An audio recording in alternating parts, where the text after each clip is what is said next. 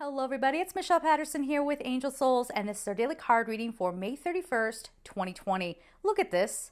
Look how gorgeous this is. Pink, let love in. The number is 4. Let that divine love in.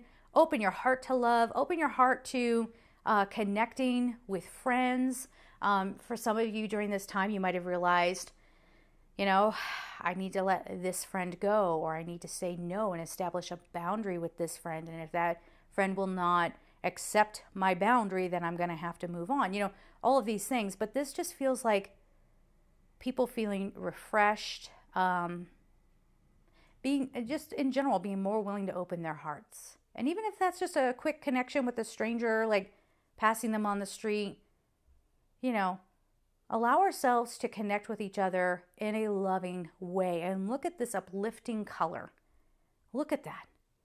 This is all about that higher heart. This is all about that divine connection. And even if you say, well, I don't have anybody, because maybe it's on your soul's contract to spend some time on your own to get to know yourself, to learn resourcefulness, to learn independence, all those kinds of things. But regardless, be in that high frequency of love. If you're by yourself, then go out into nature. Go do something you love. Read a book that you love. Get in the love frequency, because this is going to carry us pretty far here.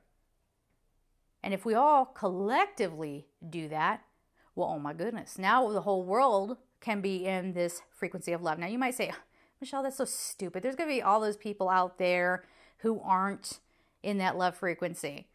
You mean like you? You want to join us? It's all hands on deck, honey. All right, everybody's got to lay down their bad attitude here and open yourself up. There is that cynicism out there, though. People aren't to be trusted. Something bad always happens. Well, that weighs everything down, doesn't it?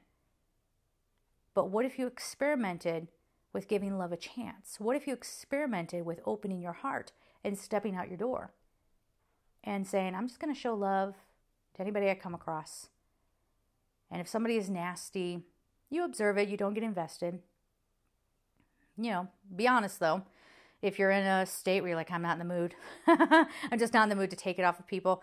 Reevaluate that, okay? Because we all go through it. It's completely understandable. You are not a bad person for having anger or fear or anything like that.